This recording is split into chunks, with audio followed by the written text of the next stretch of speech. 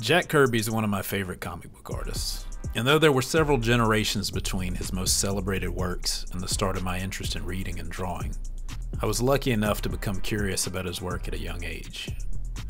A lot of that was through the work of the artists he influenced, like Walt Simonson or Mike Mignola or even John Byrne, who I became fans of as a kid. But it was probably the reprints of old comic storylines in Marvel's Saga that intrigued me the most. In those early issues, his work dominated the pages, because of course it did. It was his pencil that had charted most of the course for Marvel's line back then.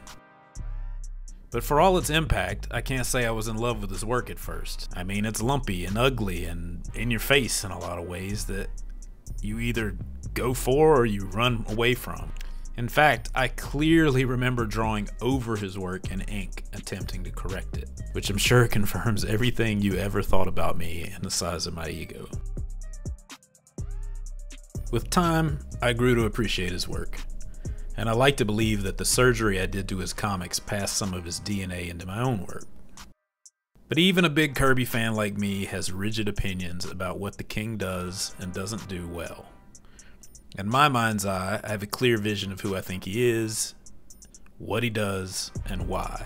I think of him for bombast, not subtlety, energy, not nuance, tons of heart, and far less craft, and the drawing and the writing and the storytelling he does on the page.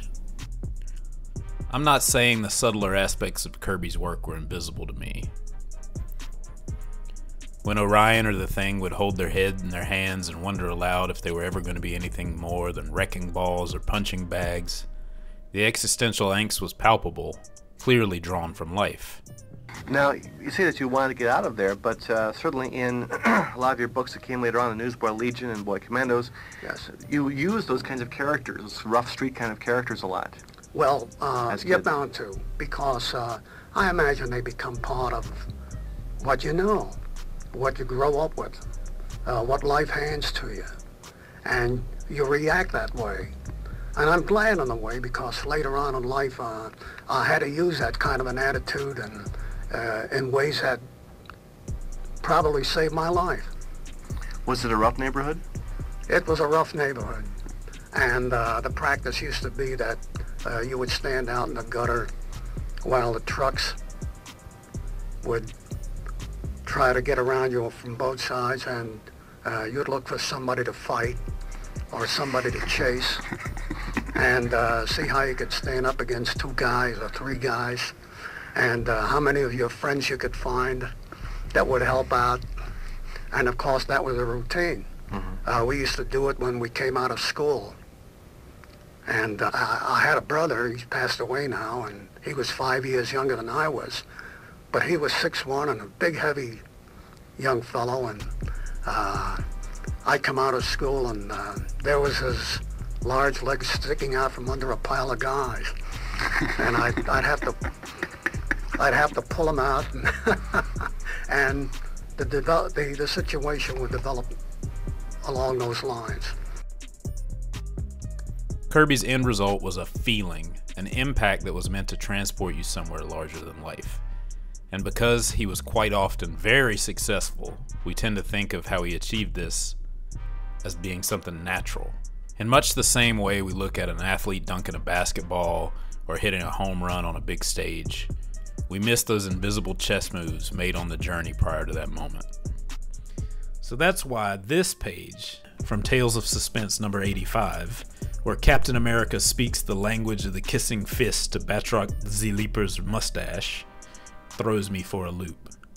Not because it's the best page he ever drew, but because it kind of breaks down some of the preconceived notions I had about Jack Kirby, and maybe sheds some light on just how oddly savantish or purposefully genius he was when it came to conveying a sense of feeling on a page. To someone as obsessed with comic staging and page flow as I am, this scene is a good reminder of how motion in a comic doesn't have to always make perfect sense in terms of continuity or choreography. At first read, I think you soak this up as an unbroken fight, one move countering another, but if these panels were keyframes in animation, they'd likely be nearly impossible to animate between smoothly. And where they frames in a film, you'd be time jumping and cutting like mad as they reposition and teleport themselves from one move to the next. Sure, you do that in all comics to some extent, as the job is picking the best, most impactful moments. But here it's striking what he makes work with so little variation in the figure size, or angles, or height of the camera. Things the old How to Draw Comics the Marvel way literally tells you never to do. Let's see camera angles the way any ordinary comic book company might do it, compared with the Marvel style. These panels are drawn okay. They tell the story, the characters are recognizable, but they're lacking in raw drama and sheer excitement. That's because most of the layouts are too vertical, too straight up and down, and the heroes are too stiff. They lack the power that Marvel Comics have. Now, without any comments from us, see if you can tell why the second version of the next examples are infinitely better than the first. Infinitely? I don't know about all that, but I'll be diplomatic and say that Stan's probably right in the sense that the second page likely better fits the tone of Marvel's style of comics at the time.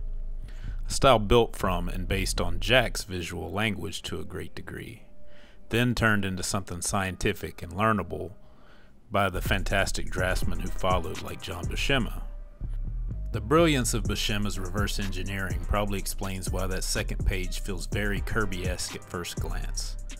But this sample page switches angles and size relationships simply for excitement, action for action's sake, and while it is exciting and action-packed and super well drawn, but much like a lot of the house-style comics following Kirby, it lacks the idiosyncratic choices and instincts that I feel make the Batroc page sing. And that's not to say that Kirby didn't have a system, but within that familiar geometry he would experiment, push his choices so that they were just off model, just slightly different each time. And that's because he was telling us a unique story, not just drawing one. Equally impressive as what Kirby doesn't do here is what he does. A closer look at the compositions and choices in the first tier of panels sheds a little light on some of the ways Kirby uses his understanding of shape and composition to influence how we read this scene. Take the position of Batroc's leg in panel 1. If you're entering the page, at the top left, a common way to read Batroc's foot is in the raised position ready to strike, which is safe and simple enough. But here's where Kirby's strange genius comes in. That motion line from Batroc's foot to his fist serves like a pendulum. The position you see Batroc's foot in is no longer that important. Whether you read it as moving backwards, hiking back for a kick, or already swinging forward in the active one, the key is you understand it's in motion. A motion that leads us to panel 2. From there we might assume it's simply a matter of following the motion the action lines and compositions convey, but in panel 3 something interesting happens. This time shape takes precedence. One way to read the motion of Cap's swing is up, left to right in an uppercut. Another is the shape of the motion lines that leads us in a left to right downward loop. Either way, another pendulum is created, and we're motioned back to our left, reminding us to go down to the tier of panels below.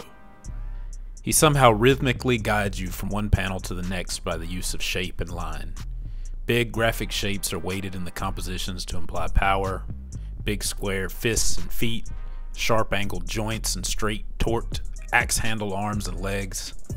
Speed lines shaped in half circles mimic and bounce off the ellipses of Cap's shield, taking us left to right and up and down. Bursts of lines imply impact, working in tandem with an absence of shape, to literally blast drawing and detail out on contact. A lack of text and balloons except for Stan Lee, who has to be totally f***ing with us, or Jack when he says he's going to be quiet, contributes to that unbroken energy. Sidebar on Stan Lee's narration here. It's almost like he's a sports commentator. That lends to this feeling like a fight. Whether that was his intention or just Stan having to be Stan, I'll leave up to you. Anyway, I didn't intend to write any of this. I just got wrapped up in trying to figure out how the hell it works at all. I mean, come on. Who the f*** draws that punch from the America's ass angle in panel 7? Much less makes it feel more powerful than 90% of the modern comics on stands. Jacob ain't got time to bleed Kurtzberg, that's who.